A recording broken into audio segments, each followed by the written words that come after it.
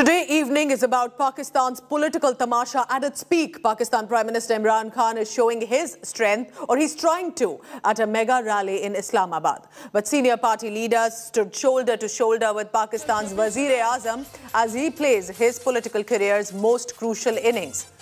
But what happened is just ahead of this mega rally, Jamhoori Watan Party chief Shahzain Bugti, a key ally of the Imran government, has parted ways with the PTI. The Imran ally bolted after opposition Pakistan People's Party chairperson Bilawal Bhutto Zardari reached out to him.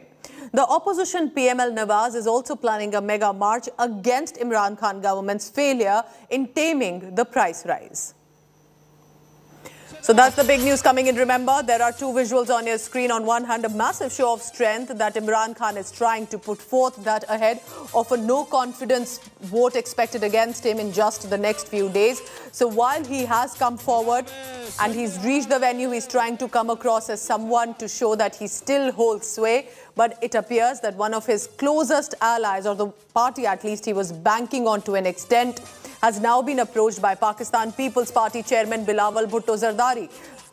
When they reached out to the Jamhoori Watan Party chief Shahzain Bugti, they have now decided to part ways and resign with regard to the PTI. So that's the big news coming in from Pakistan. It's a developing story and we'll continue to track how Imran Khan is trying to whip up pressure. Is he succeeding or failing?